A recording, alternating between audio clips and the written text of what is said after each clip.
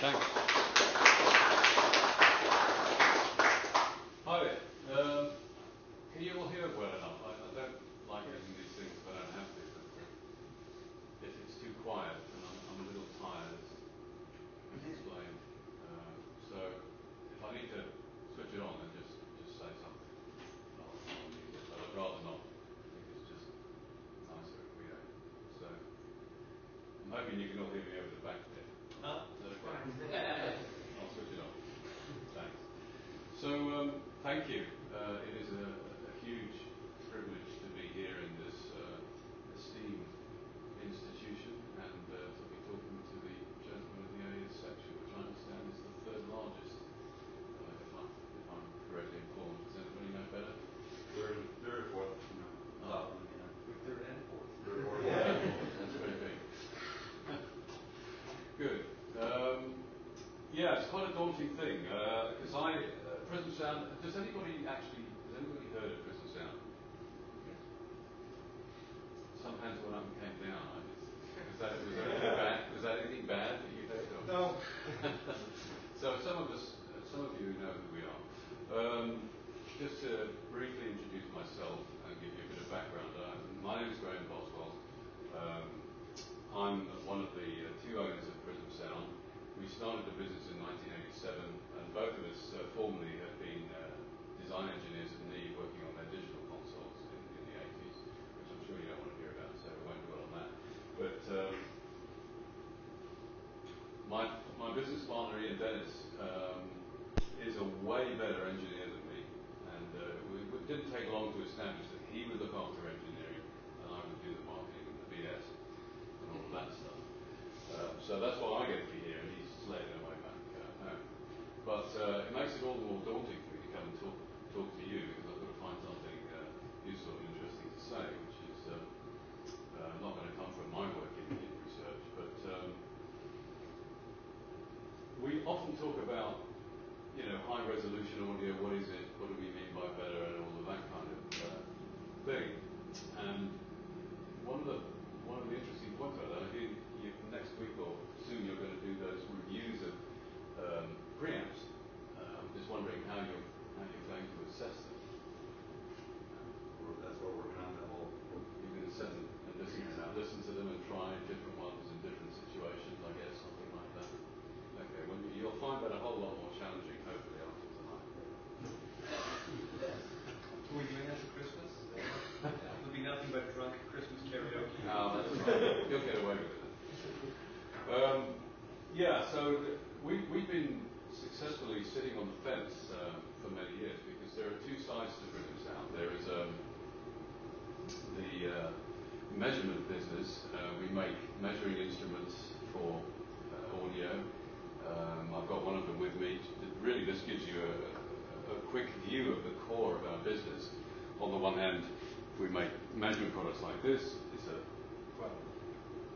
fairly sophisticated SIG-gen with a voltmeter, which does a lot of the stuff that we need to do. It does a few more things than that, but that's fundamentally what it is. And this is an Orpheus audio interface, such as you plug into your Mac or your PC to record or play back with it. And we've always had this problem of sitting on the fence a little bit over what's a good sound, because on the one hand we've got to be true to our sort of values as a measurement instrument manufacturer and as an engineering company. On the other hand, we've also got to be sympathetic to the people that want to have a musical sound, a good sound, or whatever it is. And it occurred to me recently that I should look a little bit at the issue of psychoacoustics and perception, because that's a big part of what the discussion is all about. And I came across some very interesting work talking to a colleague recently, and he was kind enough to let me have a presentation that he worked on, which includes some very interesting, well, I think very interesting stuff on psychoacoustics, which has relevance to this problem of assessing things by listening to them. It's not to say that you can't do that, of course, it's the only way you can do it, but it makes us realise just how complicated and difficult that is. And I hope that, aside from anything else, you find it a bit of fun. It lightens things up a little bit. I've got far too many slides, so I'm going to race through the stuff that I've got. Some of it, probably a lot of it, will be revision for many of you, but for those of you that it isn't, do feel free to slow me down and ask questions if you want some explanation. So let's get stuck in. Can you all hear me still okay? I haven't lost my voice yet. Is that right? Good. Okay. Should have had a wireless one of these. Graham, one thing is that you may not be picking up the mic as much without your. If you're going to be walking around with that mic, I can reposition that. Do you want me to put this thing on? I haven't got it on. Just try to put it on and see what we have for. How's that? Is that any better? That'll be better, Yeah? Okay, I should have used it. Sorry about that. It's okay. Better for the recording. Yeah, the recording. Yeah, of course, I should have thought. Okay, so we've kind of done that. Prism sound, I mentioned the test equipment and the converters, but we also have some analog outboard stuff, and we recently bought into the Sadie business a couple of years ago, mainly because we had we knew the core of users, and they were so passionate about it and so insistent that somebody should save it and rescue that business when they got into difficulties, that we did, and it's been a great source of satisfaction for us to be involved in that business and to be serving those customers since 2008. We also make logging recorders.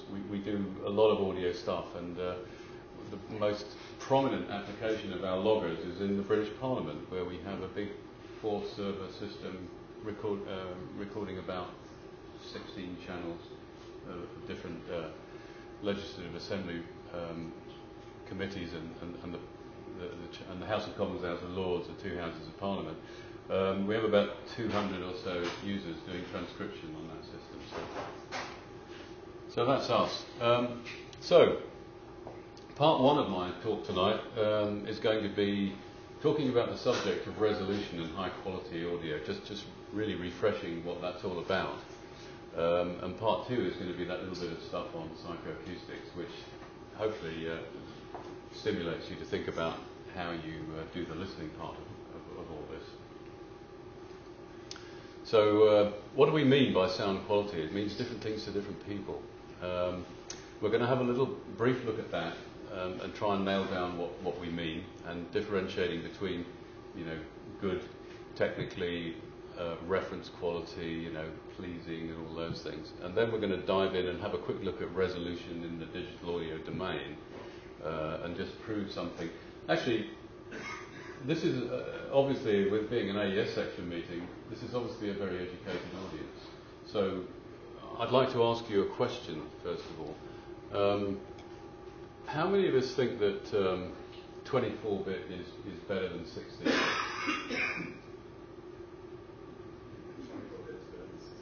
Yeah. Because it allows for later processing. It's louder, isn't it? It's kind of interesting there, because not many people dare to put their hands up, but I think that's because they think, people perhaps think that it's a trick question, which obviously it is. Not many people wanting to stick their necks out. Okay. Well, we're going to have a look at that, and then when we've had a look at that, we're going to look at some of the things that go wrong with practical converter designs and have a quick illustration of that. And then we're going to dive into the psychoacoustic stuff. So, sound quality, pleasing to some, boosted bass and treble, hit the loudness button, turn up the tone controls. Some people like that and think that means it's a good sound. Certain pair of speakers, I prefer these speakers over that speaker, which is right. Speakers work better in some rooms than others, big speakers, you need a big room mostly. Tube amplifiers, certain kinds of distortion. Some people actually like the sound of compressed audio. I've often heard it said that kids like it. That the older people who are not used to it don't like it. I don't know whether that's true. So we have to distinguish between what we mean by accurate and pleasing when we're talking about quality or good sound. What's a good sound? Most of what we're trying to do at Prism Sound is about accuracy, I have to admit. That's not to say that we don't, that we're in any sense sniffy about things that are pleasing but not accurate, but most of what we're doing in our development is focused on the issue of accuracy. Is expensive gear better? Well, our stuff is pretty expensive.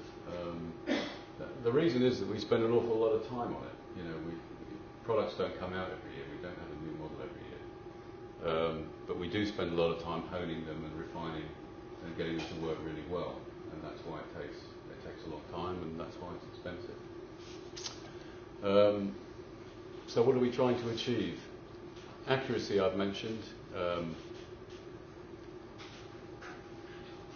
Sometimes we might want to change the sound, sometimes we don't. But we need to understand the tools that we're using.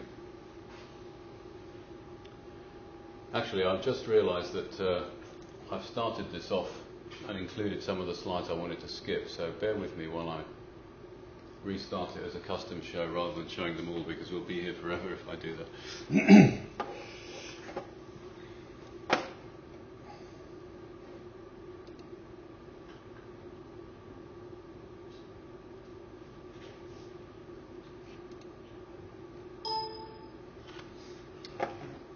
Oh, that's nice. Saving for me.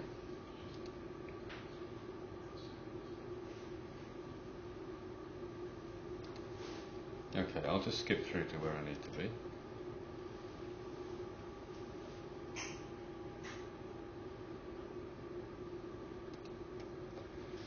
Okay. So let's have a look at some thinking about sound quality. If we've reduced something to 16 bits, going back to that question, bear that question in mind. Undithered, it might sound distorted on the low levels where I think we're probably all familiar with that. If you measured it, if you measured a sine wave truncated, you probably measured distortion at about minus 96 dB. Dithered, it sounds cleaner, but it's noisy. And the distortion measurement, or distortion plus noise measurement, is 93. So it's slightly worse, but it's better. Dither is noise, of course. It can be heard easily if you turn the level up, and even at sort of moderately high listening levels, you can still hear white, flat dither. Noise shaping is useful in reducing that, but it, of course, increases the noise in the HF, and if you measure it unweighted, or even with something like A weighting, it'll measure significantly worse. So THDNN is hopeless as a measurement when you're looking at a noise shape result. A lot of people actually will quite happily work without it, or rely on either the intrinsic noise, or simply prefer to create the sound that it makes when it is truncated. So it's a subjective choice at the end of the day. So some contradictions there. I mean, certainly just a straightforward distortion measurement doesn't tell us that something's better. Loudspeakers are another good example. There's a lot of second and third harmonic distortion in the speaker, probably at least 1,000 times more than the average converter. So in terms of the source of distortion and imperfection, it's way more important than the converter. But a lot of second and third, but if you've got a buzzy speaker, then you've got lots of high order harmonics going right up as far as it goes. And those can be extremely irritating and extremely obvious to a listener, but they can sometimes be quite hard to pick up by measurement, particularly because of the high second and third. So when you're making an RMS distortion measurement, distortion of noise over a wide band, you can sometimes find that your measurement doesn't really pick up, doesn't respond very much to some distortion, but you can hear it very obviously. And that's one of the reasons why this has been such a holy grail. A lot of companies have tried to provide electronic solutions for that, instead of having somebody sitting there listening to speakers on the production line, which is the way it used to be done, rather than buzz. And of course, tube amplifiers we're all familiar with, noisy with significantly greater distortion than maybe semiconductor amplifiers, but people like the sound they make. So sine wave measurements are a useful start. measurements don't always correlate with your subjective impression. I think we know that, especially with all the work that's going on in loudness at the moment, with the legislation that's going through about implementing loudness measurement in TV and all of that. So they're trying to make a measurement that correlates better with subjective impressions. Now, the question of, how do we do that? Is it just a case of sitting there and listening to something and saying, oh, well, that sounds the same as something else, or that measurement correlates with my impression of this, so yeah, job done, that's a new measuring scale. Half an hour in an audio lab and the job's done. Well, it's not that simple. Human perception is immensely complicated, and one of the hopefully you'll go away with a better understanding of its strangeness after tonight. But I can really only scratch the surface. I'm not an expert in this, but this is a fascinating subject, and we have to remember that when we're trying to compare what we're hearing, and when we listen to interfaces, listen to loudspeakers, mic pre's and so on, we've got to be a little bit careful in taking into account some of the strange things that happen when we're trying to listen to things. So let's skip on. Let's start with one of the first sort of perceptual subjects. This is a series of curves showing the hearing threshold, and it was originally, well, it was actually, there was somebody who worked on this before Fletcher and Munson. I don't know if anybody can remember the name of the other person, but you probably all have heard of Fletcher, Munson and the waiting. Yeah? It was further developed. In fact, a lot of what we attribute to Fletcher and Munson was actually produced by the two characters, Robinson and Danson, who came afterwards. But what this basically tells us is that our frequency response at a given level changes with that level. So as we get quieter, we have a more marked distortion of our frequencies, or our ability to perceive a tone at an equal level. So we're sweeping a tone there and trying to measure how much energy we have to give it to make it sound the same as it goes across the frequency range. And at the lowest levels, we find that we have to give it a lot more energy at the low frequency, and quite a bit more even at the high frequency than in the mid-band, to make it sound a similar level. So this is a bit of a strange and non-linear aspect, and this has been the basis for perceptual coders like AEC and MP3 and so on. This is not a nice summary of what we call masking, which is actually masking, which is another facet of all this. The masking and the business of equal loudness are both taken advantage of in these coders. Masking occurs when two tones occur near in frequency and time, and a stronger and a weaker.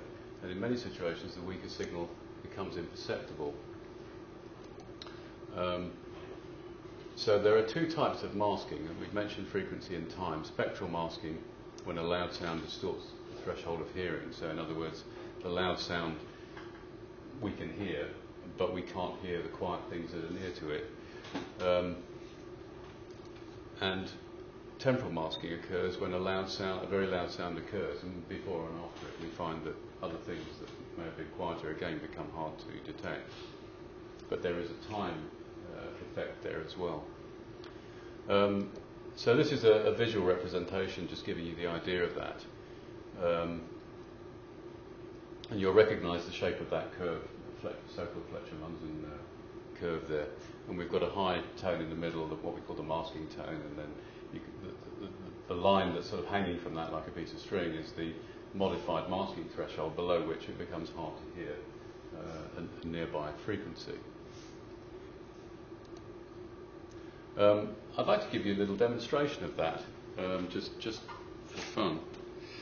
Maybe we'll go back to that slide for a moment. And we'll see if we can prove that.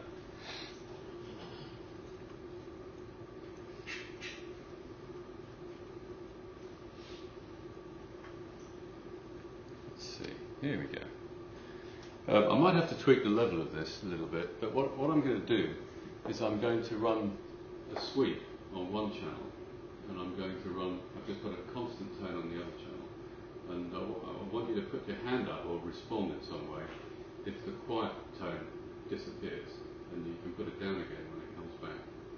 We might have to try it a couple of times because I'm not sure about the level in the room, but this is just a really good example of masking. And you know, when you're listening to things and you're trying to listen for detail, remember this. Okay, so let's see if we can do that.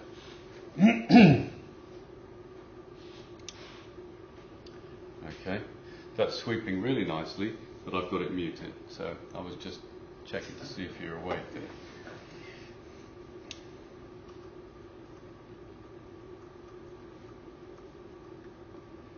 Oh, it wasn't that one. It was that one that I wanted. And I'm going to solo that one. Okay, so there's my quiet tone.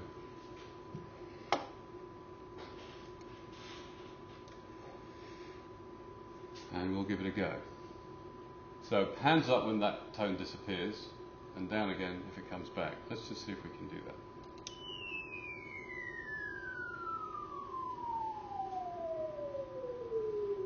Yeah, it does, isn't it? It's quite loud, even the quiet tone. It's quite remarkable, though, isn't it?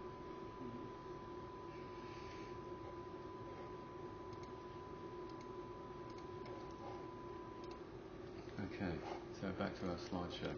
Yeah, so it's real. It really happened. So that all the detail that was there, you know, that little tone just disappeared for a moment. So think about that 24-bit resolution. And that's not the reason why I said they were the same, by the way. I didn't say they were the same. I said, who thinks that one's better than the other? We'll see that they're the same in terms of resolution in a minute. Sound quality, tricky, not absolute, difficult to correlate. Let's move on. So are there steps in digital audio? Well, HD audio, high frequency sampling, 192, 384, more than that, you know. Does more samples actually mean that we got less steppy audio? Anybody agree with that? Anybody think the higher sampling rates make it less steppy, less grainy? Nobody. That's good. I hope that you're all telling the truth.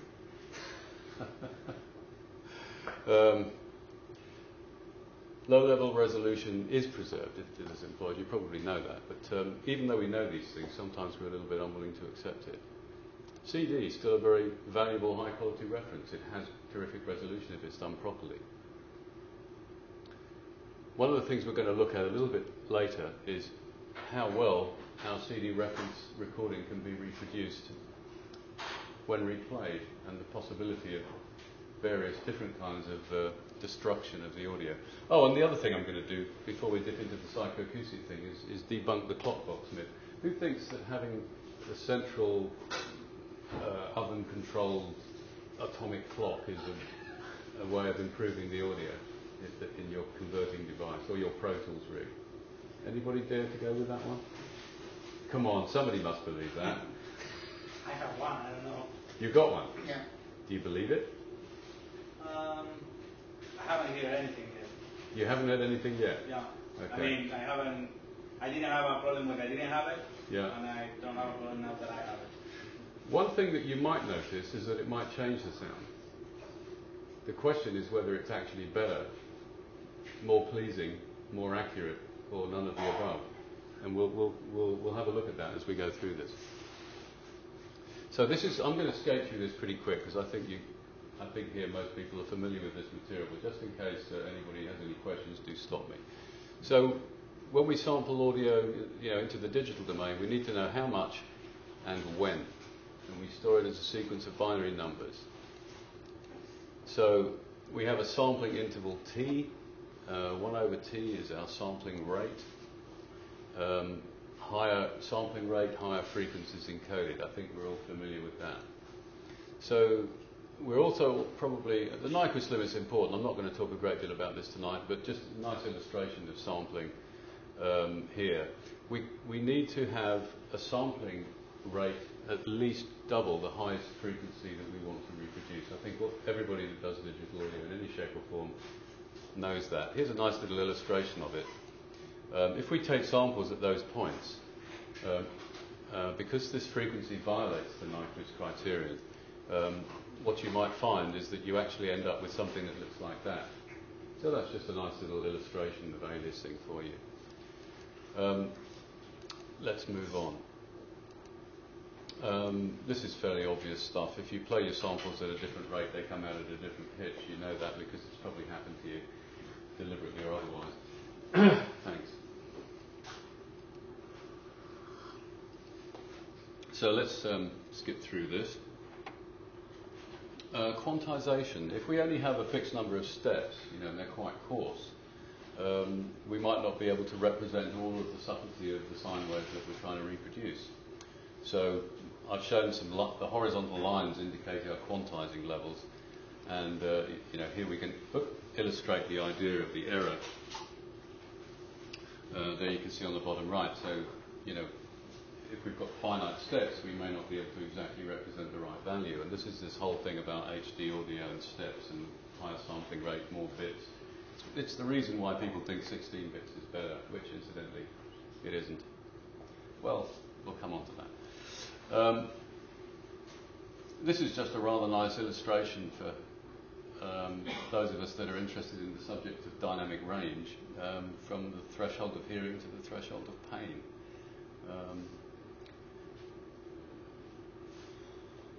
It is what it is. So this is just a little bit of stuff about audio. 24 bits, you'd have 140 dB dynamic range. That's actually a little more than the distance between the threshold of hearing and the threshold of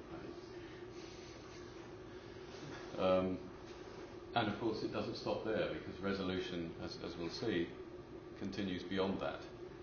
Although going below 24 bits, but chances are you probably can't hear it. So our audio bandwidth has to be at least 20 kilohertz and 40 kilohertz sampling minimum. We need a bit of a transition band, so we ended up with 44.1. There are other technical reasons why we ended up with 44.1 and 48. I shan't go into that. So I won't dwell on that.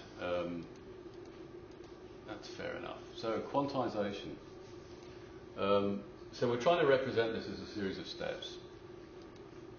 And you know, you might think in a rather simplified world that if our sine wave isn't big enough to exceed the first quantizing step, then we just get nothing out. But in fact, what happens is that you get a square wave coming out, because the transition point of that decision about, you know, whether it's positive or negative and so on is actually, you know, right at the 0 point. So what actually happens is that when we go below that quantizing step, we produce a square wave of the same amplitude all the time, regardless of how small our signal gets. Because it's still above 0 or below 0, we lose the ability to resolve the amplitude. And that's what we mean by loss of resolution. We can't resolve the correct value of this signal, so we're producing a nasty square wave. Well, in fact, it's not as well. After it's filtered, it won't be a square wave, but it'll be a reconstructed tone which doesn't vary in amplitude. We can't control its amplitude below that level of quantization. So how do we get around that? Well, you may well be familiar with the idea of dither, in which we introduce some noise into the quantizing process, and by a miracle of maths, the noise that we add allows us to resolve smaller signals than would otherwise be the case with that at that least significant bit quantizing level. If I can just, I'll try and describe it in a qualitative way, and anybody that, well, give me marks out of 10 for that later, but if you think about it, you've got a signal that's too small to you know, it's so small that it's only modulating 1 bit, if you like. We're going from -1 to 0 in our converter output. It's the smallest thing we can represent.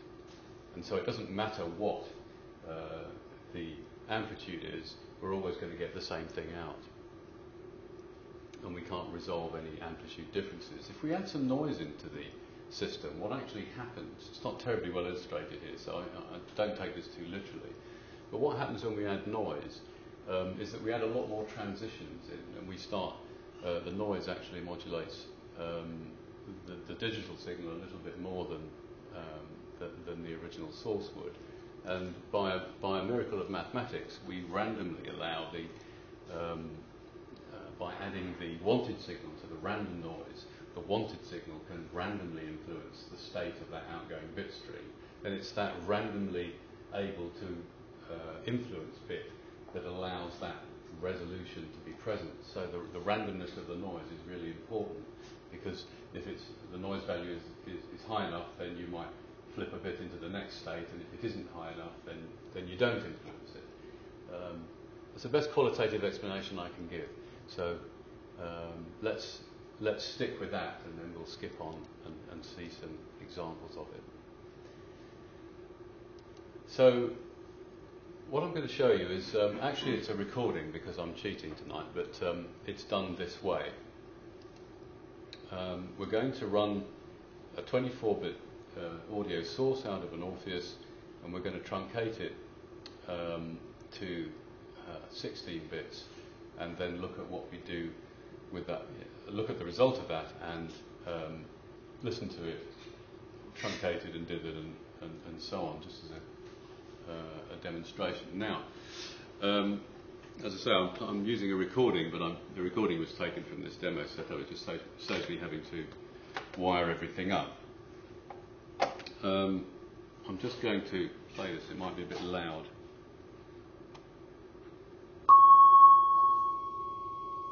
Okay, that's not too unbearably loud. What you'll notice is this is going to fade down.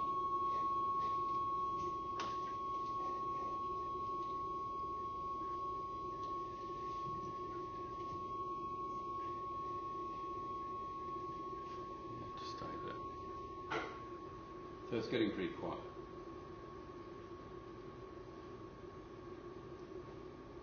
It's almost disappeared.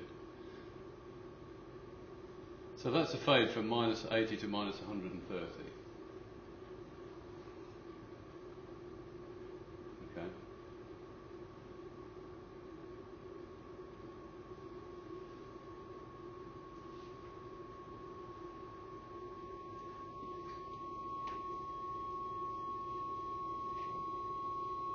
So let's just keep that in our minds as we go forward.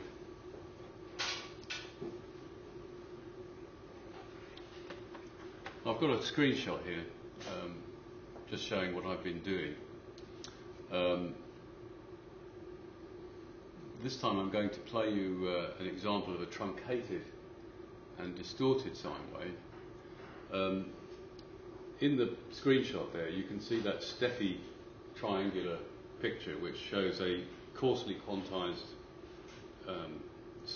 single frequency stimulus, and the purple trace shows me the tall purple bit in the middle, which you can probably just about make out, is surrounded by a lot of hairy products either side, which indicate lots and lots of distortion products. So this is probably going to sound quite unpleasant, and not surprisingly, because we can't resolve the detail in this particular case because we're right at the quantization limit. So you can hear that nasty buzzy noise. It gets a little bit quieter.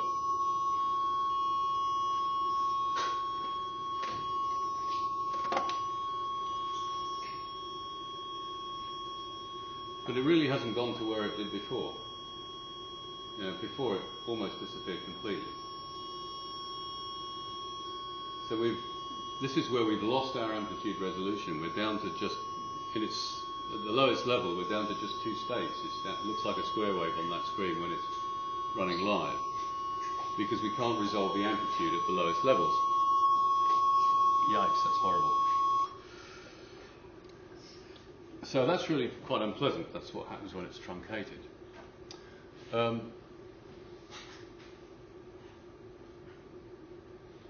Even if we try that with a narrowband filter, in fact I'm going to skip over this slide because it's rather dull.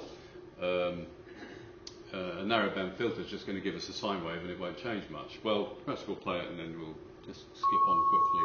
So that's the same signal, but with a narrowband filter. You can see the yellow filter shape, and you can see the square wave that is the encoding of this tone, and it's not changing in level. It's not fading down in the way that our original example did. So we've lost the ability to resolve the fine detail because we're truncated. So if we try this time adding some dither, now you can see in the little triangular waveform some evidence of spiky bits of noise, which is the dither. And in the FFT plot, the purple curve, you can see hairy bits but much lower, so a relatively flat noise component and a single spectral line in the middle, which is the wanted tone. So if we listen to that,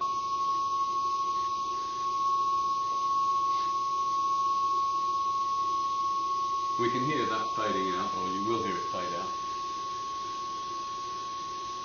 Great.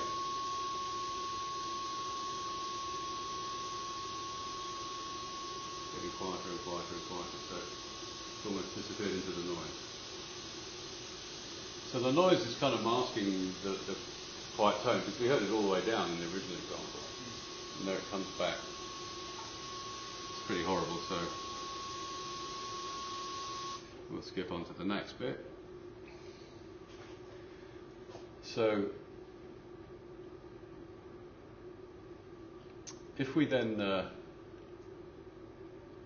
narrowband filter that as we did before, and listen to it again,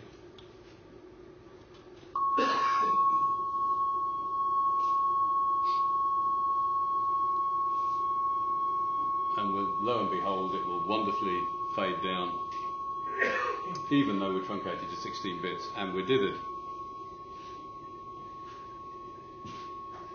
What you might be interested to observe at this point, I've turned it up a bit. Can you hear anything going on there? Any ideas what that might be?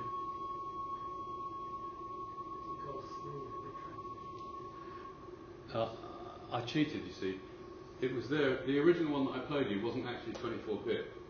The very first one where we heard something similar to this, it was the same thing. And what that is a little bit of noise in the narrow bandwidth of that filter, that warbling. It's a tiny bit of noise. So it's the noise component that's within that band, even though we're only modulating 16 bits. So it's 16 bit with flat dither, but within that narrow band, you know, there's a tiny bit of noise, but we can hear that tone nice and clean from -80 to -130. So we've got masses of resolution, even though it's only 16 bit. But we've still got the noise, which is irritating. So how do we get rid of that? A bit about noise shaping, pun intended, sorry. A technique in which noise is filtered to redistribute the noise powers within the band to make it less audible uses the idea that the ear's frequency response changes dramatically at low levels, so we can shift some of the noise power into the high frequency region principally, and lo and behold, we get rid of the noise, magic. Problem is perception, because mastering engineers tell us that different shapers sound different. And a lot of us have heard the story of people making recordings perhaps 20 or 30 years ago that were said to be too quiet, too clean, and some engineers, mastering engineers or cutting engineers, would add a bit of noise to the recording, and it would actually kind of liven it up a bit. You know, so there is this little bit of history behind this idea that the noise content of a recording actually changes the way we perceive it. Bear that one in mind as we go forward. So here's a slide looking at 4 noise shapers. I hope you can make sense of it. The brown one, there's a little legend here. The brown one is just flat dither. And then we've got truncated without dither, which is the red one. And in the red case, you can see there's lots of red distortion products lurking there. So the noise floor is low in the red case, but there's all of the ghastly distortion that we heard earlier on. And then we've got 4 different noise shapers. And these are rather wonderful because we had to keep them anonymous for reasons of sort of commercial politeness amongst anything other reasons. But if I tell you how we came up with SNS2, SNS.RE was a straight out of the Lipschitz and Van der Kooi paper on noise shaping, and has been used by others verbatim, such as the POW diver, which you may not come across if you're into mastering and things. But 2 was the fun one, because we used to work very closely with David Smith at Sony, who's sadly now no longer with us. But David was a good friend actually, and an enthusiast. And I remember him showing me a very early SPM processor for dithering stuff down to 16 bits for CD in their Sony mastering system. And we pointed out to him that it worked very well, but there were lots of distortion products, and we could see the distortion products kind of shaped, but nonetheless they were there. There was no noise there, but the distortion truncation was there. So what we realised was that in that early version, they'd switched the dither off. They'd got noise shaping and they were truncating, but the dither had been switched off. And I said to David, why was that? And he says, I don't know, it's crazy. You know, we've wondered and speculated if somebody in the engineering lab had switched off the dither to make it measure better. I don't know, but they did change it in the end, and they had turned the dither back on, and it became SPM2. But or it became SPM that was released. I can't remember whether it was SPM2 or exactly what the stage was, but they did change it. But we got a letter from Sony in Japan a little while after that, saying that they thought, oh dear, that they thought we were infringing their IPR. I don't know if somebody can deal with this label. Maybe that will work. And they said that they thought we were infringing a patent that they'd got on this process of noise shaping. So we wrote back to them after a while and said, well, we've had a look at your patent, and it's very interesting. What we think you've done is that you've patented the process of noise shaping, which of course is already public domain. It was published by Lipschitz and Van der Kooi and so on, and it's been well treated. But what you didn't patent was the actual shape of the curve. It wasn't mentioned in the patent. So that's what we've copied, and we don't think we're infringing anything. So that's what 2 is. 1 is halfway between UVA and UVB, the effigy approach to it, and 3 was the Lipschitz Van der Kooi, and 4 was a variation on it. Not good. Sorry about that. And there's a big difference between 3 and 4, as we'll hear. Well, again, you know, we listen in order to hear them. You've got to hear them. You hear them in an artificial way, which is completely inappropriate, of course. But let's just illustrate that. So we were truncating.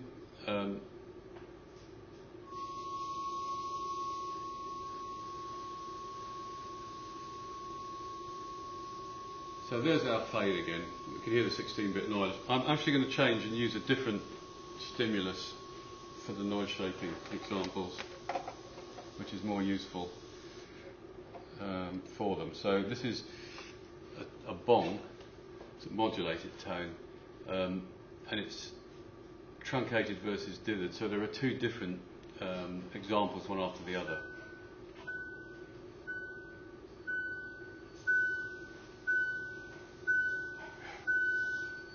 That's the truncated one. You can clearly hear the distortion products.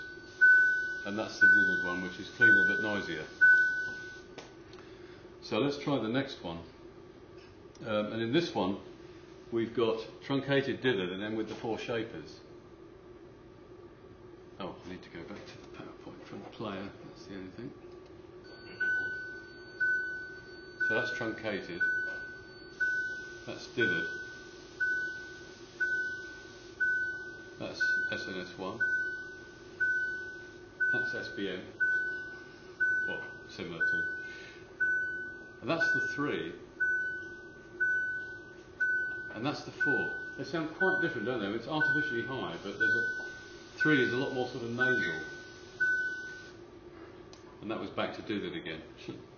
So that's quite an interesting illustration of the effectiveness of noise shaping, and we're actually preserving that resolution. So thinking back to the original demo of the fade up and fade down, we've got the resolution on that fade from 80 to minus 130, and here we're not using a filter, but with SNS4 the noise has almost completely gone away, and we can hear all that detail in the bomb.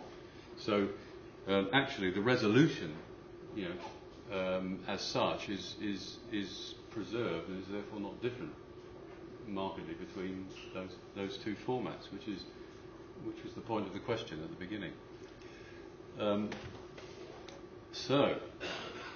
Moving on.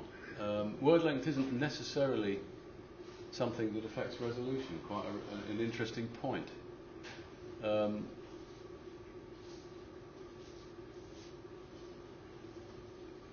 Yes, that's how it works. And noise shaping can reduce the apparent quantization noise, but it may influence the way we hear things. Of course, we don't want to noise shape things if we're going to be applying equalization and processing. It's only something we do right at the end of the chain because of the high frequency noise penalty, and that if that were boosted, it would become audible. So that's something we have to be wary of. So I want to skip on and look a little bit at clocking now, because we've seen that we've got resolution there, we've got this fantastic level of performance, but the problem is that it can all go horribly wrong if we don't take the sample at exactly the right time, or if, when we take the sample, we don't actually correctly translate it into the digital domain. And there are two problems. One is being able to determine the time very precisely, and the other problem is being able to actually determine what the amplitude is and how we should scale that and represent it in the digital domain. The amplitude bit, the clock bit's got a lot of attention over recent years, people with discussion of jitter, but the other bit has got much less attention, but it's just as important. When we want to sort of reproduce in a D2A, or whether we want to measure it in A to D, we've usually got a voltage reference somewhere in the circuit, and we're going to compare in some way our stimulus or the wanted signal with that reference, and work out how to translate it from the analog domain to the digital, or digital to analog. If that reference is not absolutely perfect, and if it's not kept stable and constant and noise-free down to the level of resolution that we're looking for, then our resulting conversion isn't going to achieve what we hope it's going to achieve. So it's not just the time, but it's the amplitude measurement as well, both of which we have to get right. So that last slide is talking about the timing. So we can see an example there of clocking a waveform and achieving some values which match what was transmitted, because we've measured the data transmission at the right time. Here we're talking about the issue of transmitting data between devices.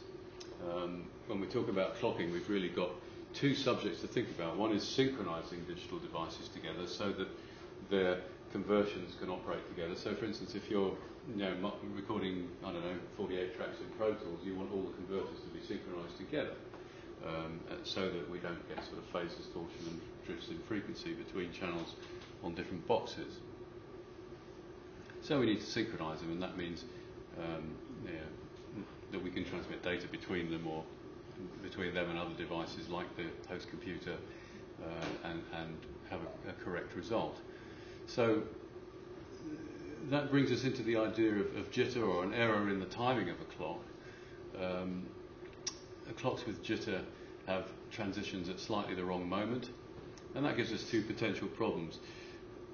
There's jitter at what we call the interface level, that's between devices, and there's jitter that we call sampling jitter, where this actually is jitter in the point of sampling or reconstruction, both of them very, very important, and both having a slightly different area of influence. Let's just have a look at interface jitter for a moment. There are two effects that we see on AES interfaces. One is related to the sending equipment, what we call that intrinsic jitter or FS jitter, as in that statement at the top. And the other one is the effect of the cables that are being used, the capacitive loss that causes the integration and that characteristic sort of shark fin shape of the degraded signal there. And that shark fin shape, you can see when we try and take a transition in the middle of that waveform, in the midpoint vertically, results in a timing error in the recovered digital data stream. So it's the capacitance of the cables that causes that, and just putting an AES signal down a cable will introduce a degree of timing jitter on the interface.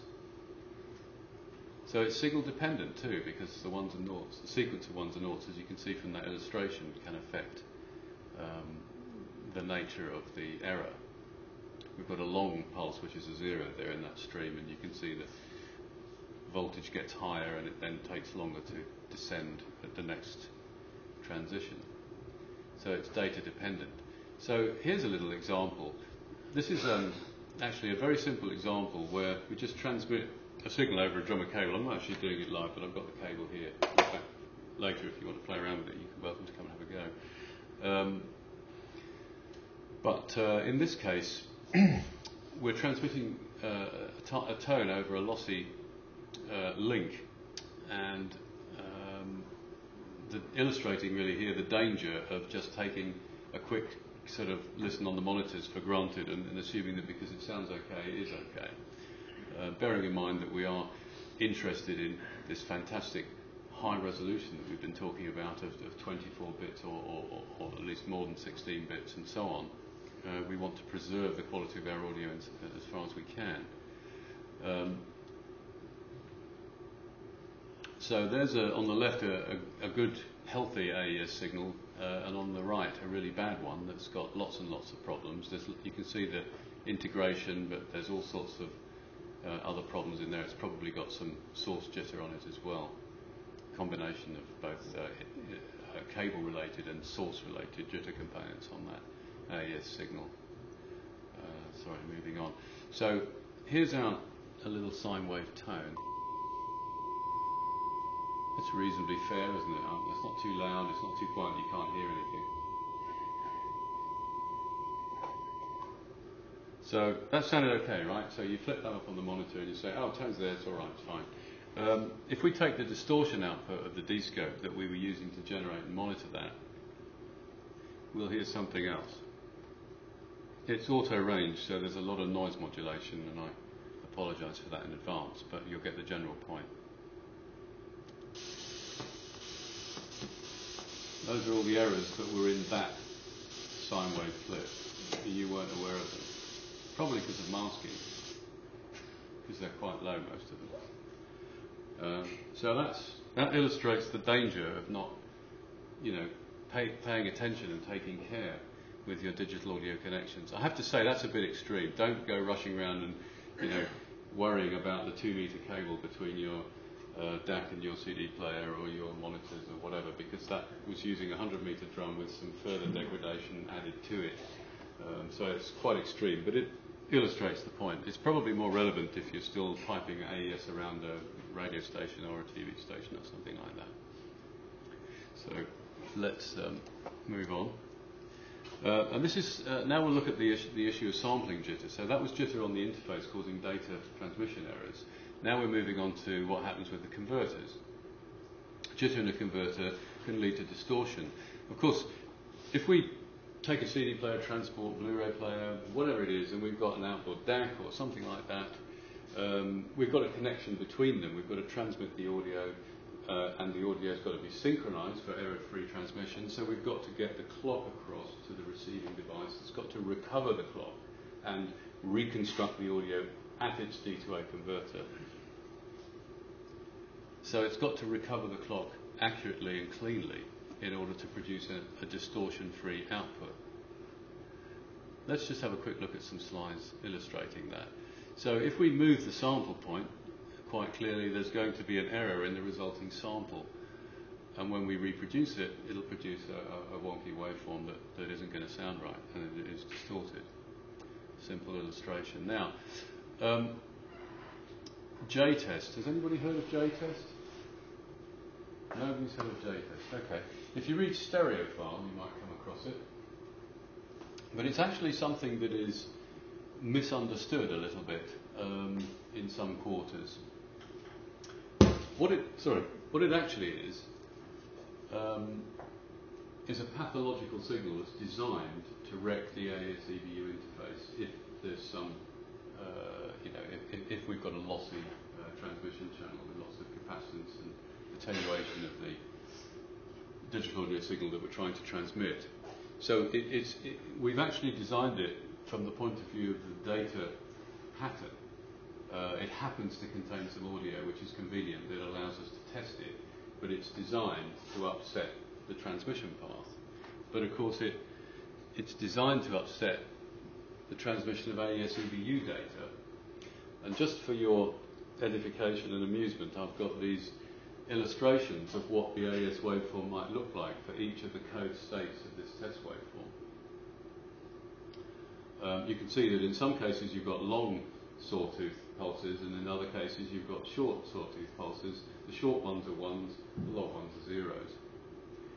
And the fact that there are four is indicative of the fact that there are two tones in this. There's a low frequency modulation and there's a high frequency modulation. The low frequency one is going at 250 hertz at 1 bit. It's 100, I think it's 250 hertz. FS over 192 is going to be running at 48k, so it will be 250 hertz. The higher frequency is FS over 4, which will be 12 kilohertz at 48k sampling. So and the high frequency is just two different sample values because it's half the Nyquist frequency. There aren't, there's only two values, and that's at a high amplitude. And you can see, so the values of C and all the zeros and 4 and all the zeros show us that it's a high amplitude signal, whereas the others are showing very close to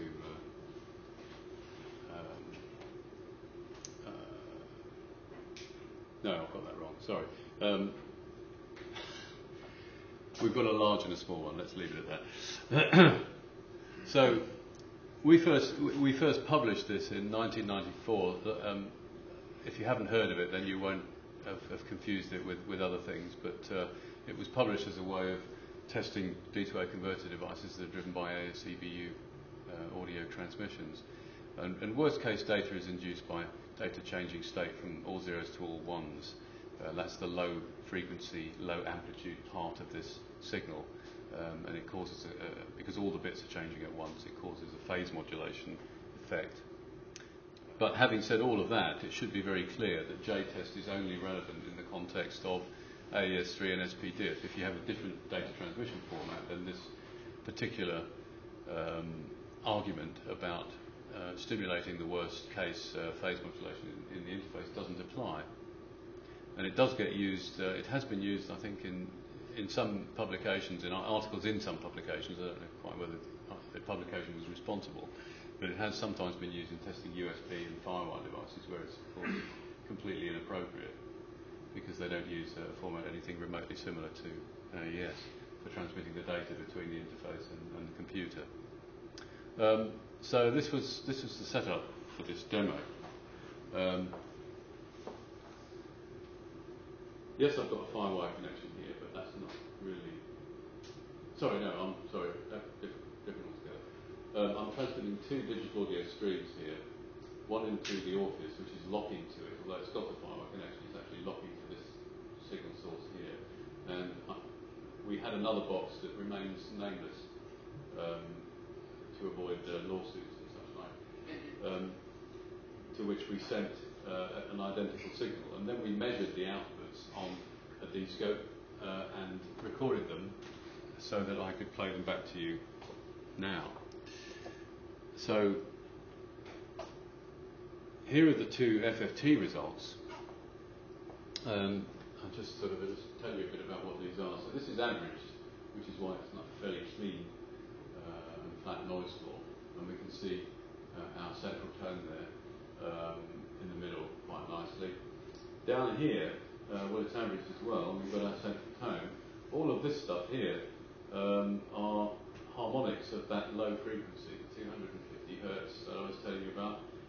They actually are sidebands because the clock is phase modulated by the interference between the cable and that data pattern. It's going straight through the clock recovery in this rather fine leaf rate converter, and the converter clock is modulated in the same way, and so we get a phase modulation. Phase modulation produces sidebands. So we've got our 12 kilohertz stimulus tone, and we've got this whole series of nasty sidebands. Because it's a square wave, it's just got lots and lots of harmonics, so they spread out either side and produce a really unpleasant distortion effect. And the other thing that I've got here is I've put in a single tone modulation as well, just to prove a point, to prove that this is cable related. This is that cable related data jitter that we saw in that slide earlier. And this is source jitter that I've deliberately added in the transmission device. At a single frequency, and that single frequency was in fact just the difference between that and that, and so hence over the other side you see the other sideband. So let's listen to the distortion products of these two things and see how pleasant it is. So this is the nasty one, just with the cable-induced distortion. Everybody hear that? I don't want to make it too loud. So that is the sound of the distortion produced by that data pattern. If I change the data or change that frequency, then that would suddenly become noise-like. But at that particular data pattern, it suddenly becomes really offensive. That's the audio distortion. I've taken the tone out for 12 kilohertz with the notch filter in the measurement system, and we're just listening to the distortion. And that's pretty unpleasant distortion, isn't it? So let's listen to the next one.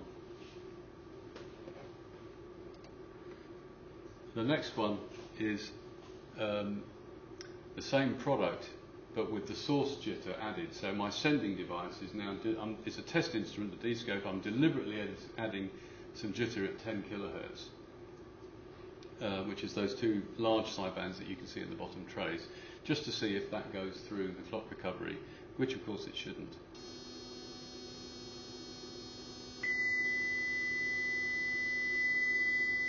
Yeah.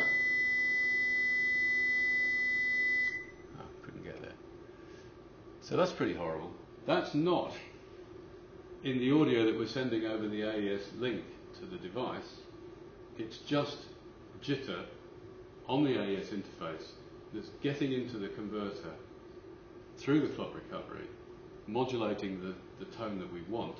See, that tone wasn't the 12 kilohertz, that was a 2 kilohertz sideband that you heard. So all of that is all rubbish that's not supposed to be there, that is there. Let's have another listen. This is an Orpheus with 100 meters of cable. Remember the buzzy one? Let's just see if it's playing. Yeah.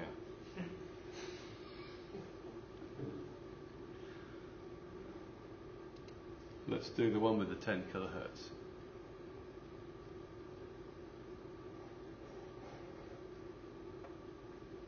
That's how it's supposed to be. There is no difference in the gain between those two examples. Okay. It takes a long time to get that stuff right, but that's what we spend our time on. And here's the two, just for your amusement, one after the other.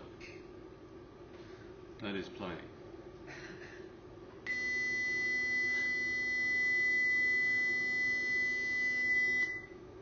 Let's do it again.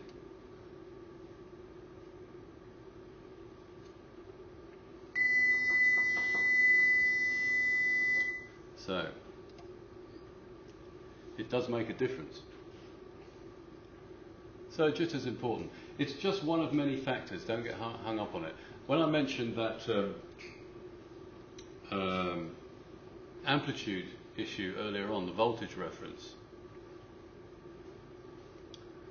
actually before I get on to that, I'll just tell you a little story.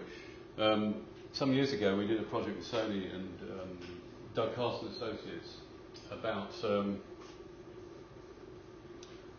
the problem that things were coming back from pressing plants sounding not right. You know, people weren't happy, and there were some big artists that were complaining to Sony, people like Pink Floyd, Mariah Carey, and some others, and they were saying that discs were getting pressed and they didn't sound right. You know, the mastering engineer or the producer or whoever was working on it was convinced that they didn't sound the way they should when they came back from the pressing plant. And large lawsuits were mentioned and all that sort of thing, and we thought this has got to be worth getting involved with. There must be something here to study, and at the same time it's going to get some attention because there's so much money at stake. We didn't earn any money out of it, it was just that we got some attention out of it, which was sufficient for us. So what we did was we got involved with the two sides, and we got an agreement from the record company, Sony, to give us some clips from some of the records that had been contentious, and we went to talk to Doug Carson, who make glass mastering equipment, and we did a project to research lots of different ways of getting to the glass masters through DDP, through 1630 and other methods and so on, current at the time, and the CDRs, I think, possibly. And we produced a number of sets of discs, but we were very careful to randomise them and jumble them up. But we knew which ones were which, but none of our listeners did. And we went to a listening panel and asked them to listen to these discs, and we asked them to rank them in order. We'd given them a reference disc and say, would you rank these discs in order of difference? So the things that are most similar, we wanted to rank at the top, and then increasing order of difference. And we asked them to describe their listening setups, because we had no idea what the mechanism was at this point that might be causing these things to render differently and to sound different. And well, we did a lot of work on the listening panel thing. We only had 50 listeners, and we had about 10 sets of discs. They were all randomised in different ways, so people couldn't compare notes, but a few of them might have done because they knew that they had disc set A, B, C, or D, or whatever it was. But for the most part, there couldn't be too much collaboration. Anyway, the results were random. It was very unsatisfactory. But then again, you could almost predict that because they all had different listening setups. There might be some setups that were more prone to exposing a problem like this than others. Anyway, we did a parallel research project in which we were measuring CD players, D2A converters, looking for some evidence of differences. And lo and behold, we came across something very, very interesting, which was that when we picked certain CD players, we discovered that we could identify a specific disc by measuring the analog output of the player. I said earlier that we'd made a bit of a specialist subject there, sitting on the fence. I was really pleased by this because it meant that we could go to the people that said identical discs. Oh, I forgot to mention that bit. We'd already checked all the discs to prove that they were bit identical. There wouldn't have been any point if all the discs weren't bit identical, but made by different methods. So when somebody said to us, well, there was, I thought I heard differences and so on, we could actually take two discs from a set. They're numerically identical, they're just different. Perhaps they came from a different method or mastering method or whatever, but they were just physically different discs. We could identify them by measuring just the analog output of the player. So it was true. They could sound different even if they were identical from a digital point of view. And not only did we know that they were different discs, we found that we could tell the difference between the same test track played at the beginning, the inside edge, or the end, the outside edge. So it was absolutely fascinating. And it enabled us to sit firmly on the fence, which was fantastic. We didn't say you can't hear the difference. Well, actually, we know there's a difference. Whether you can hear it is another thing. But we know that it's there. And that turned out, lots of people were running around at the time with FFT clocks with lots of hairy distortion on them, like the ones we've been seeing, and saying to me and to my colleague Ian, look, I've got jitter in my CD player. But in this particular case, the mechanism that was causing that problem wasn't anything to do with jitter, even though it kind of looks similar when you look at it in an FFT. It was actually noise getting into the voltage reference in the converter.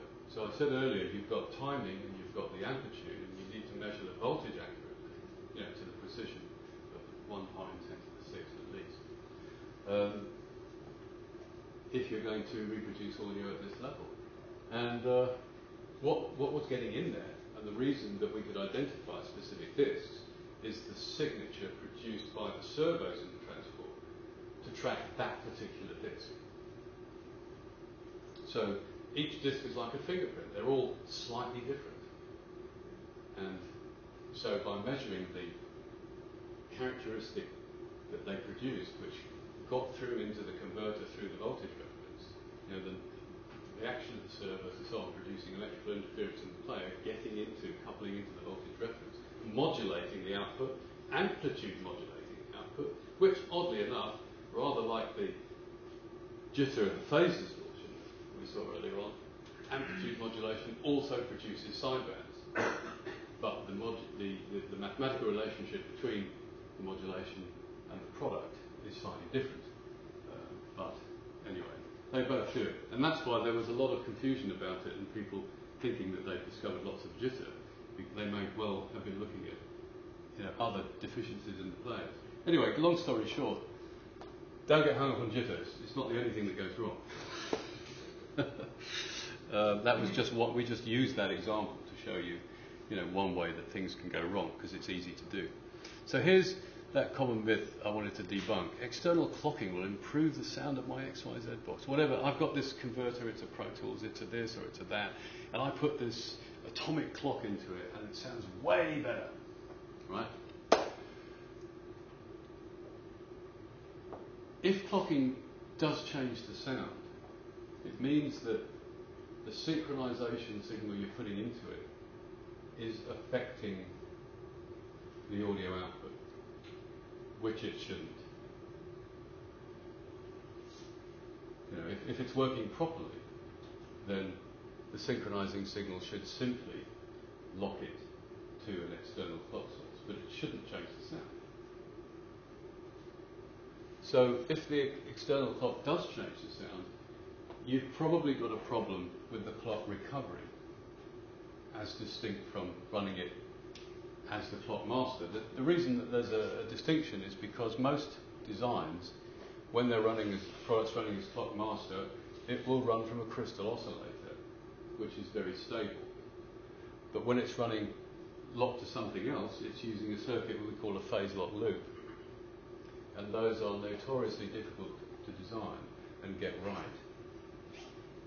And in fact, a bit of a plug for us here, there are a whole plethora of patents on this subject, none of which have got it right. Because we're a small company, we don't patent things, we can't afford to defend them in all the courts all around the world. It would be too expensive, so we just don't tell people how we did it. But the way that we do it, and the way that it was done, and it is done in that Orpheus box where we just listened to those demonstrations, is absolutely unique to us. And nobody else does it that way, despite all the patents that are out there. And the best patents that are out there haven't quite cracked the last problem. So a good converter should be immune to varying clock inputs. This is not to say that if you happen to like the sound of your system clocked from a certain thing, that there's anything wrong with that. We're not arguing that you shouldn't do that. If that makes a good sound, then do it. Remember how you did it. Do it again. That's your signature sound, for that type of music. And there is nothing wrong with that. We're not arguing that, again, in favour of some sort of dogmatic, techiness, as against creative, the sort of creative approach. I mean, ultimately, at the end of the day, it's what it sounds like that matters. The point is that it may not always be the same. You know, you may not always be able to get the same results. But thinking about what I was just explaining, and particularly with the clock recovery issue, and the fact that when a low-cost box, or not necessarily low-cost, but a box that doesn't perform well with an external clock may perform better from a technical standpoint when it's set to its master position. So here was an example where we just did it back to front. Somebody came in from this particular studio and said, how should we set up our clock to get best performance? And the answer is, well, we're not sure necessarily if this is as good as the Prism Soundbox, which is the 88XR in this case. So run this as a clock master, because then it will perform to its best. Take the clock out of that, put it through distribution, stick it into this, which we know is beyond reproach because it does the clock recovery properly. So this is the absolute opposite of the current popular wisdom on that subject. I don't know if anybody is familiar with that idea. So sorry about that. You might want to put that on eBay. Do you do any video stuff? No. Oh, well then definitely put it on eBay. So having said all of that, you're probably going to ask the question, at least I hope you do. Well, yeah, but can I hear any of that stuff? And so, let's take a look at some of this. Now, these slides, this is intended as slightly, that's really tricky, isn't it?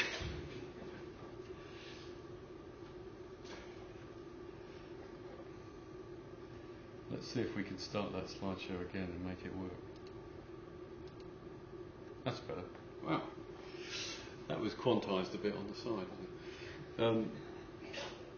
This is, you'll be pleased to know we're nearly at the end, but this is just a few slides to look at perception, which I hope you'll find a lot of fun, and at the same time make you realise just how difficult it is in trying to assess things by listening and using your senses. And I've used a few examples, not I've used, but Hugh has brought into this series of slides some visual examples as well, which are a good sort of complement to helping us to understand, what goes on when we trying to perceive things. So we know that our senses can play tricks on us. You sometimes it goes wrong. I don't know if you have talking of AES San Francisco. So that you came back on an overnight flight. You're probably very tired, right? If you've ever been so tired that you're practically falling asleep despite everything, you might have experienced that effect where things in the room seem to start moving around. Has anyone experienced that? Yeah, some of us. Was that when you were at college? Or? But that's, obviously they're not moving around, but suddenly we don't trust our own perception, and there are many sort of little visual and audio paradoxes that we can use to illustrate that. Let's have a look. That's an interesting one. I don't know. How many of you think that that's moving?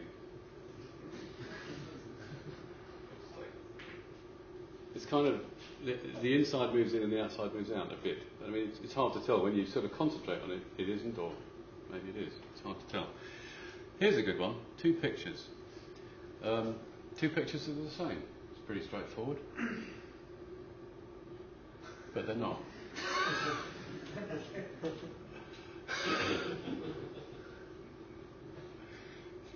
That's fine. I mean, you don't sort of spot that immediately, but so sensual trickery. There are a number of examples in audio, and particularly with speech and tonal examples where we get confused or run into trouble with perceiving the things we're trying to perceive. Sine wave speech is one we're going to look at. Phantom words we're going to have a look at. The scale illusions I probably won't do, but the tone memory is quite fun, and I won't do the tritone paradox, but some of these are worth having a look at. And particularly when we're going through this, think about that time when you sit back in the studio in your listening room at home and you know, fold your arms and listen to the quality of what you're playing, you know, in front of you, and you're maybe doing an ABX test and listening to this and listening to that. Just think about some of these things.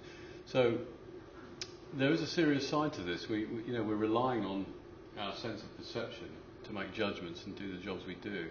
And one of the things you're going to see now is that your expectations or your prior experience may actually lead you to hear things that simply aren't there. And that's quite worrying when you're trying to assess things by listening to them. And the converse is also true. Well, we've already demonstrated that because we did that little masking demonstration earlier on, didn't we? Sine wave speech. We're just using this to illustrate. This is just something we're making use of. I don't want to go into the detail of what this is about. But suffice to say that it's an artificially degraded. It's not actually degraded from a speech sort of recording. What it actually is a synthesis or a synthesized speech using a very crude mechanism of 3 tones that are modulated. And it's designed to be like speech, but with a lot of the important stuff removed, so that you can't actually make sense of it. So, just a little brief slide about that. They studied speech and synthesized it in a particular way. There was also an approach to this using noise, but I'm not going to use that tonight. So, sine wave speech. Let's listen to a speech clip, first of all. She cut with her knife. It's pretty straightforward, isn't it? Maybe a bit louder. She cut with her knife. Hear that? So here's a sine wave speech version of that. This is the sine wave speech performance. She cut with her knife. You can still make it out there, can't you? But only because you know what it is. If you didn't know what it was, you'd have a lot of trouble making sense of it. Let's look at some examples. I'll start with a hard one. Can anybody work this one out? Any ideas? No. All right, let's try an easier one. Kettle boils quickly. Any takers on that one? Something boils. Good one. Floors quite slippery. Quite slippery. Yeah, good. You guys are good at this. Let's take them from the top. They're buying some bread. They're buying some bread. She ironed her skirt. She ironed her skirt. Now they all make sense. Floors quite slippery. You got that one right. The floor was quite slippery. The kettle boiled quickly. The kettle boiled quickly. The man's painting a sign. The man's painting a sign. The camel was kept in a cage at the zoo. The camel was kept in a cage at the zoo. That's a bit harder, that one. So if we move on, we can then play them back later, and you can still work them out much easier now. She ironed her skirt. Easy. The man's painting a sign. Because you know what it is. The floor's quite slippery. They're buying some bread. What was that one? Buying some bread, yeah, easy. Because you know what it is. The camel was kept in a cage at the zoo. Dare I suggest that it's the power of suggestion. Kettle boiled quickly. So we're kind of hearing things that weren't actually there, or at least, barely there. And a lot of this research comes from researchers. The subject of these few slides it comes from Dinah Deutsch, who I thought I would mention and credit as the originator of the work. And she has written books and published various discs and so on about that, the issue of perception.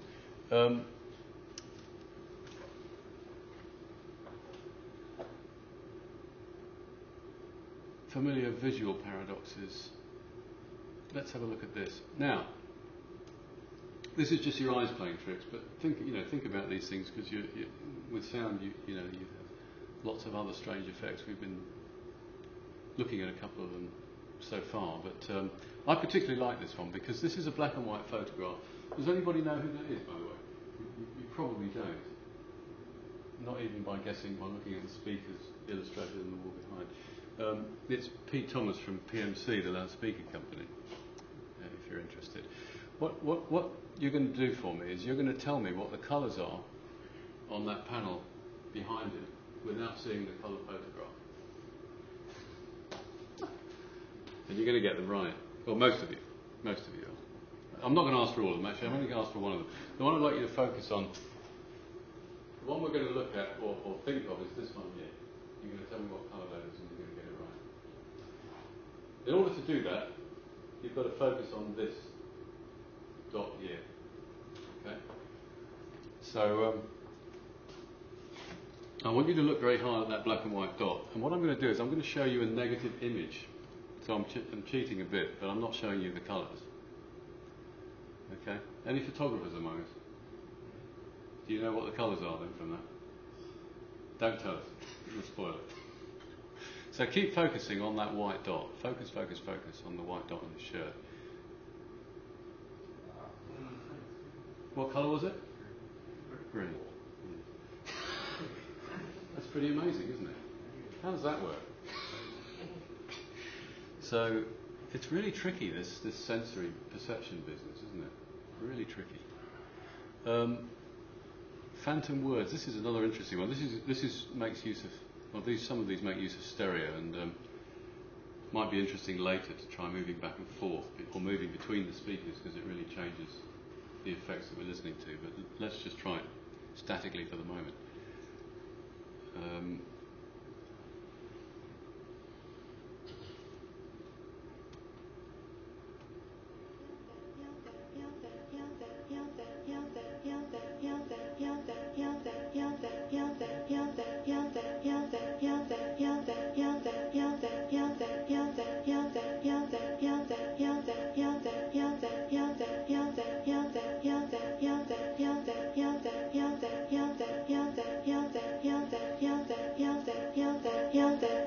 So can you hear any of those other words? The word that's synthesised there is Hilda, but you just hear it, depending on where you pick up on it, you may hear different words.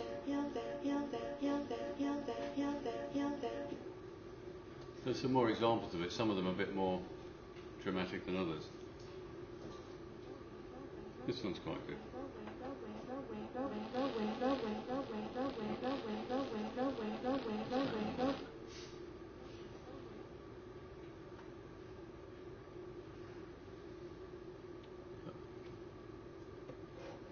Might have to reset something.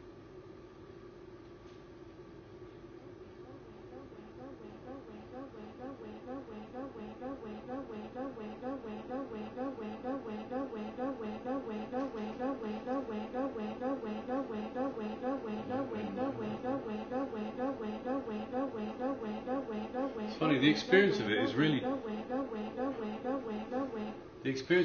different, listening to it in different environments. So listening to it on the desk in the hotel produced a very different set of experiences, and I focus on different alternative words. This is quite a good one. Is that Harvey or coffee?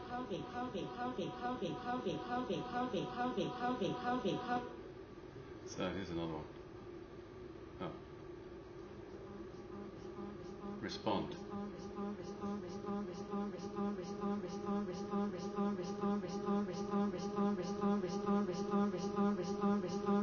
No, pretty weird stuff. The sounds as they appear to you are not only different from those that are really present, but they sometimes behave so strangely as to seem quite impossible. This is Diana Deutsch. So she came across this musicality of speech thing. She's got quite a musical voice, actually. I think you probably agree. But I had a little problem with this earlier on. Might have to restart the presentation just to get this back. The sounds as they appear to you are not only different from those that are really present, but they sometimes behave so strangely as to seem quite impossible.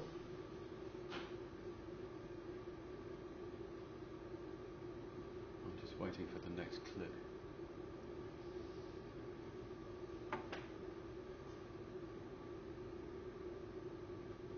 Oh, I had that problem earlier on. I think it might be some sort of bug in PowerPoint. Let me just try and restart that one to get it to work.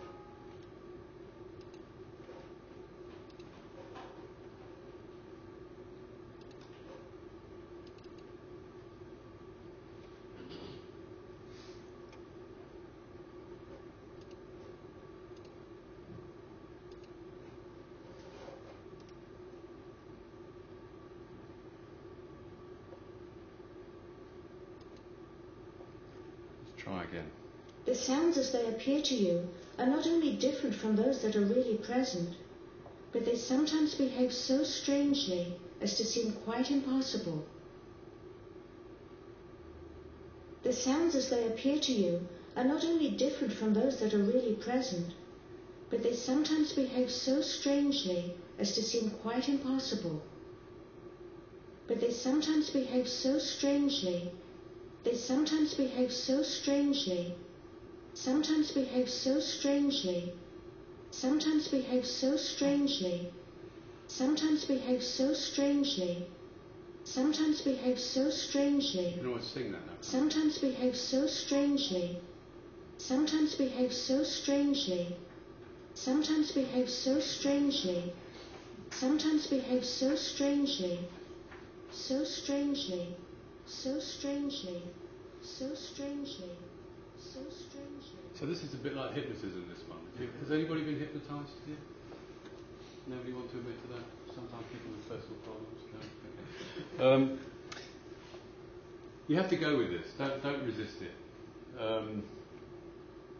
But that's kind of musical. It's sing-song. She sings that bit. Whenever you hear that, she will be singing. And when you hear her speaking, she'll be speaking. The sounds as they appear to you are not only different from those that are really present, but they sometimes behave so strangely as to seem quite impossible. Isn't that weird? That's just suggestion, isn't it? You know. Is that a musical speaker? No. Here's another odd one. I mean, just a couple of bits of fun now, really. These are different in the different sizes, and I think it'll work much better in here where they're well separated.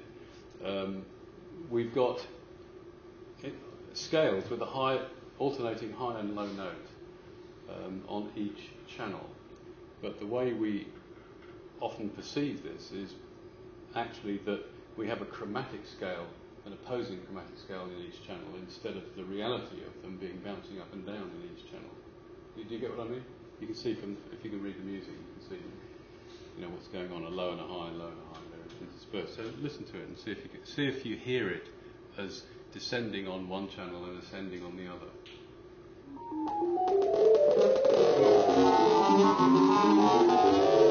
Don't like the sound of that. We've got all the fun and games tonight. Let's just see if we can reset the computer.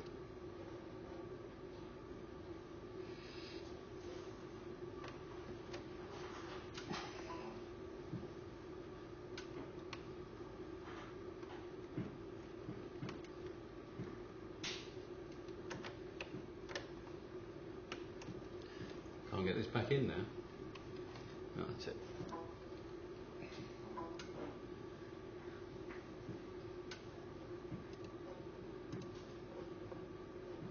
So I was soloing that one. Yeah. Okay. Back to PowerPoint.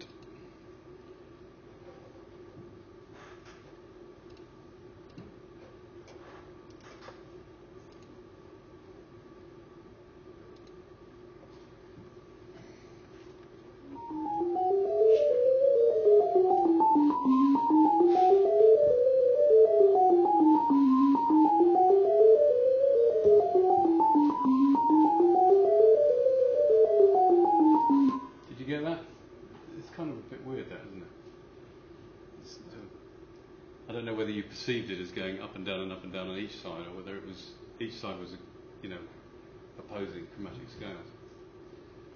Strange. We're nearly there. Here's a little thing about tone memory. Those of you that sort of interested in the sort of musical side of things and whether things are pitched right and all of that, this is quite a tough one. In this case, where you play two tones separated in time, can you identify whether they're the same pitch or not? Tone memory. It depends what goes in between them.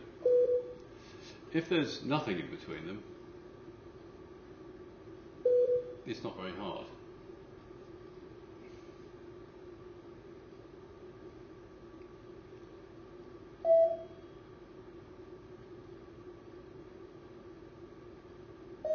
Different.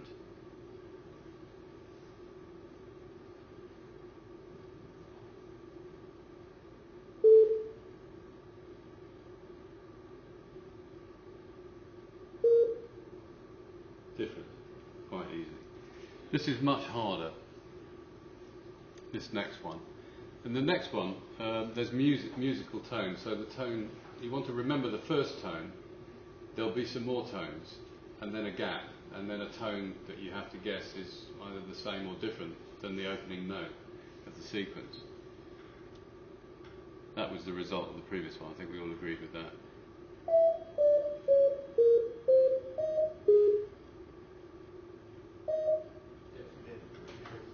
Same? No?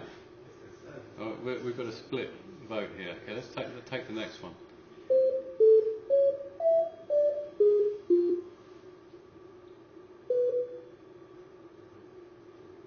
That's pretty hard. You think that's the same? Last one.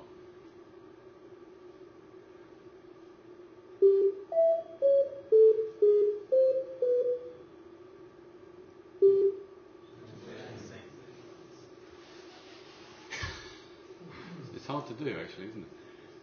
So we're thinking about, pitched. Is this pitched right? I mean, that's a semitone. That's an ocean away. 9, 3, 1, 6, 5, 8. Philadelphia, no, sorry. I'm not going to sing.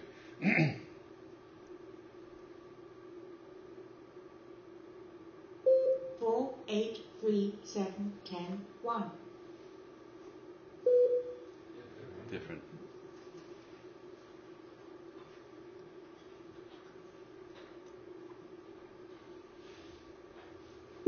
Six, 2, 9, 8, 5, 3. Yeah, I think we got that. So yes, that's kind of tricky stuff. And this is just a final example. The endless scale, perception of pitch.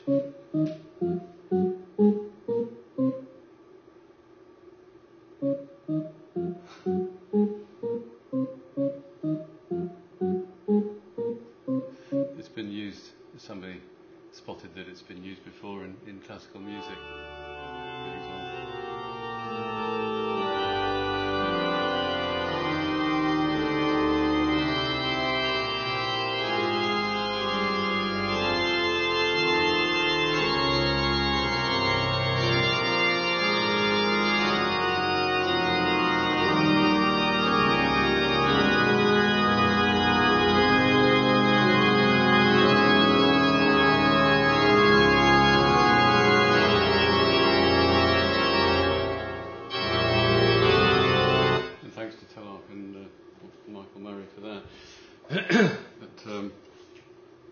So, you knew what that was. The sounds as they appear to you are not only different from those that are really present, but they sometimes behave so strangely as to seem quite impossible. So you've learned that. That was suggestion. You think it's there because you think it's there. So, things are not always what you see. So there we go. Thank you. That's it.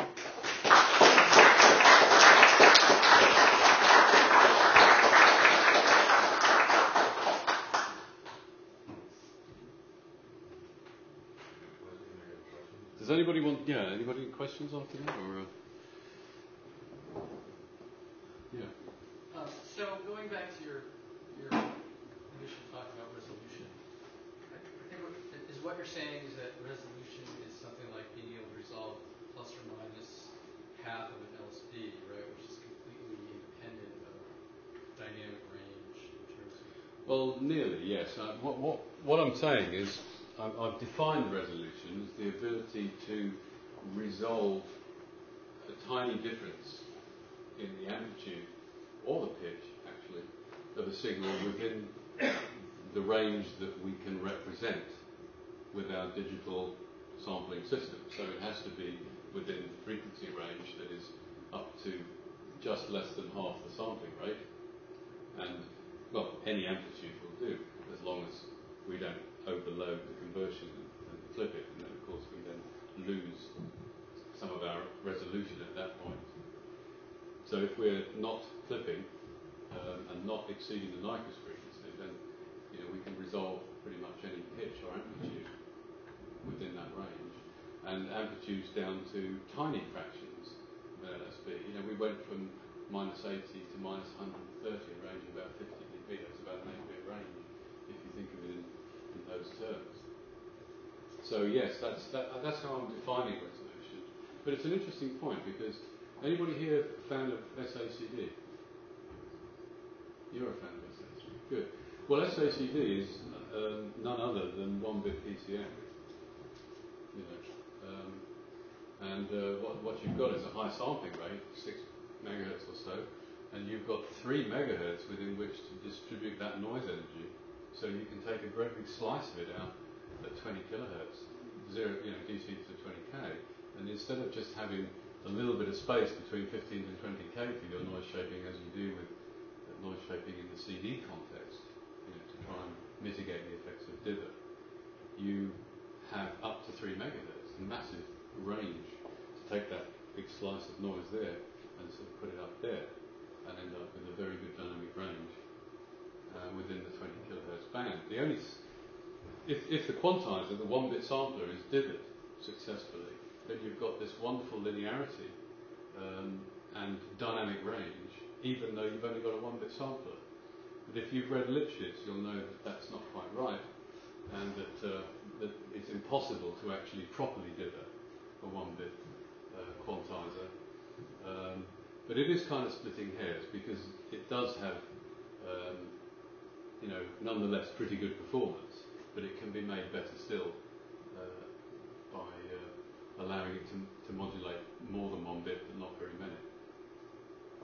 So the same principle of resolution applies in that case as does in the case of going from 24 to 16. But it also happens that you can take your digital stream from SACD and stick it through a resistor and a capacitor and produce a decoded out. But that's kind of just a quirk of that particular coding. Yeah.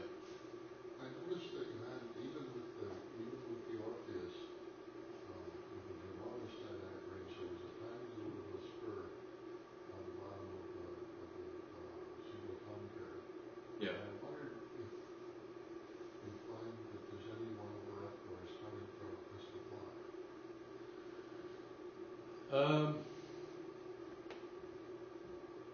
There are probably many sources of extraneous noise, of which that may be one, and it would most likely.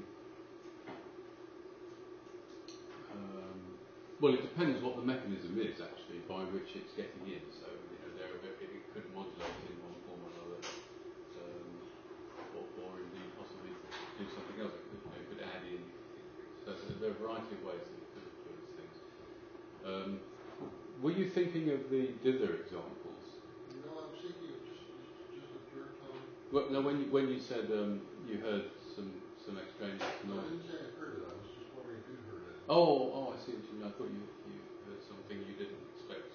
Because what I didn't do was the very first one where I played the tone that went down and came back up. Yeah. When we did those samples, we forgot to do the 24-bit one. So instead of having a 24-bit one, I just used the dithered one with a notch filter to illustrate the point, and then the little warbling that you might have noticed at the bottom of that was the inbound noise, which I pointed out in the latest slide. It was that they were actually identical. I remember that part. I was just wondering if you were right or whatever that noise coming through that. Yeah. I can't really comment on that, but I mean, other than to say that there, when you get down into the depths and you're looking at what's in the noise floor, there are many sources of that, but one hopes that it is broadly white and clean in its composition, that nothing sticks out too much.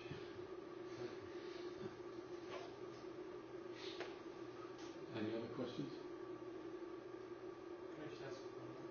Yeah. So the incident with the CDs that are a bit identical sounding different from different players, right? Yes. I think I read those articles, and I think one of the causes was, especially in cheap CD players, the power supply is designed so poorly that when tracking is at the extremes of the disc, the mechanics of the tracking mechanism are pulling down voltage and essentially starving other parts of the system. So that's really a poor power supply. That would be a poor power supply. Whether that was the exact mechanism and whether that applied to all of the CD player samples that exhibited this problem, I can't recall. But the principle does not require the power supply to be involved, but it could be. Or the problem you've got is that you've got this voltage reference sitting in the converter electronics that's got to be absolutely pristine. And however, stuff gets into it. It could be your cell phone, it could be mains hum, it could be something from the power supply, or it could be ground noise, or it could just be induced in the circuit by proximity, from the servos. But it just gets in there somehow. And the servos can get in. It doesn't have to be through the power supply, but it could be. So it is a design deficiency, correct. The solution to that, of course, if you're worried about the CD players, use an outboard DAC, because then that's not going to be effective at all. But that's got its own problems, and when we looked at the later problem of clock recovery and those jitter noises and so on, as soon as you connect an outboard DAC, you swap one set of problems for another. Any other? I have one question about the 4 examples of noise shaping. Oh yeah. And the origination of those 4 examples, they were all diverse, or were 2 of them from Sony? No, one of them was from Sony. One of them was like, but not identical to the Apogee UV22A, UV22B. They're 2 curves that Apogee did, and we just made one that went in between the two as a kind of in the style, although we never actually. But the number 4? Promoted that. The number 4, it's a slight variation on the stock Lipschitz implementation, but what was interesting, I noted it, and we didn't dwell on it at the time. It was only slightly different from 3, but it sounded quite different, didn't it? Yeah, that was remarkable. It's something I've been kind of dealing with, the sort of noise shaping. Well, two problems with that. One is that listening to it at that level is completely inappropriate. Yeah. And, bearing in mind all the things we've seen, about masking, we saw that masking demonstration right early on. So anything that's slowed down is likely to be masked by things that are, of nearby frequency that are a bit louder. There's not a lot of high frequency energy in classical music, so noise-shaped classical music might not be thoroughly masked. Well, this is what I've been working with, so yeah, interesting. I was having some deep moments there. People say that noise shape, the presence of noise can affect your perception, and we know that perception is a weird thing, having seen those latter set of slides. Yeah, it may well be true, and it may be more likely to influence certain kinds of music. But one of the times it was pointed out to me, and I struggled to hear it, but the people I was with at the time were quite adamant that the character of the sound was quite different using 2 different shapers. It was a Quincy Jones record with a hand clap. And hand clap sounded quite different with different shapers. Apparently. I think the tone memory thing is quite interesting when you think about A/B tests, isn't it? You go A, B, X. can you really remember what A was like? And if you thought A was like a thing, then it'll probably sound like that.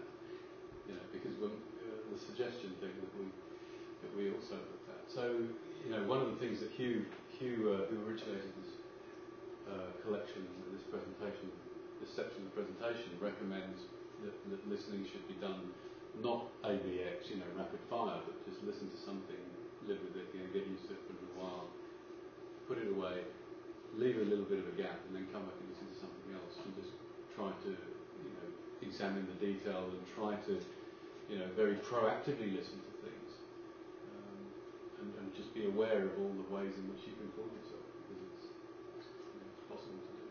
So yeah, I mean, it's quite an interesting thought that noise shapers might, you know, music that doesn't have so much energy in the high frequency might be more prone to being affected by it. That's the new frontier. Yes. For me, because up until this year I was not using noise shaping. I was doing simple dither. Yes. And I thought it was okay, but then I came upon these about 3 different types of noise shaping that I could use, and it really, one of them, when you went down to 16-bit, it really did sound much better. Well, it's an interesting point, because when it's dithered, it's got the resolution is preserved, so you've got the accuracy that you had if you had a higher word length. If you captured it at 24 bits, you know, if you captured it at 16 bits and it was dithered, that would be okay. The resolution would be there. Whatever you captured it at, if you end up on the CD and it's dithered, then you've got that high resolution in terms of the resolution of detail and low levels and all those things. So the dithered version is accurate in that sense. It's just got this, you know, there's a background of noise. When you then introduce noise shaping, you're introducing this idea of excess noise, because you're adding lots of noise. You know, it might be, you might have noise up at -60, -70, or even more, you know, as a result of adding the noise shaping. According to the Fletcher-Munson thing, that's inaudible, but then again, that's what they say about MP3.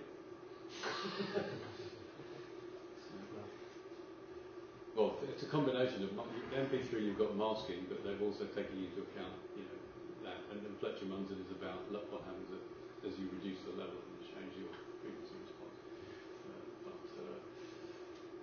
Yeah, I don't no answers to that really, but interesting. So I'm not saying that one is better than another. It's just different. And if you like it, you know, print it. Yeah, good points. Any other questions? I understand that our ears are easily fooled and reception is a tricky thing, but is it not true that someone who is more of a trained listener will be less subject to some of these sources of deceit? That's a good question. Let's illustrate that. I think it is true. I agree with you. But I'm going to show you something that suggests that maybe it's not true.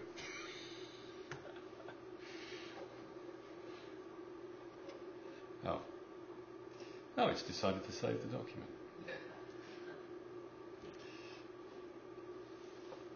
Let's just go back to...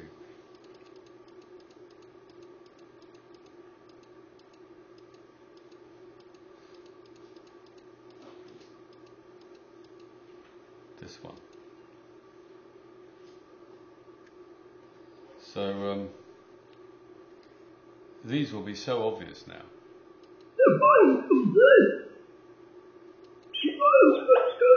Can you unhear that? Can you get back to that just being a random sequence of tones? It's quite hard, isn't it?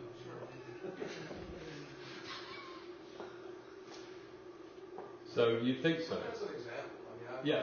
Across the board, if that holds true for... Just give you both sides. You know, you could say yes. I mean, when you listen critically to something, you know, you can listen to something to make sure you're... It's a bit like proofreading, isn't it? When you proofread something, if you skim through it, you might miss spelling mistakes. And you're reading what you expect to read. But if you can overcome that by reading it almost letter by letter, and that's the skill of proofreading. So in that sense, you can overcome the perception problem. But I found it very hard to do with these examples. These things are weird because I cued in on example 4 because the word boiling Yeah, you really got is that, so didn't you? vowel sensitive. Yeah. We're talking vowels from the sine waves. Yeah. I didn't get any But it's an interesting point. I don't know very much about the subject, and I'm not the best person to ask about it. I think, you know, if you're interested, I would recommend having a look at .RE and you know, looking at maybe reading some more there. But one thing I think we could observe safely about it is that I don't think there's any guarantee that the degree of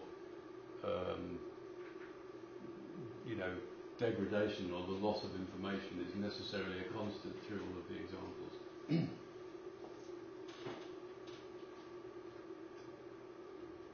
Any other questions? Well, I'm done now. Thank you.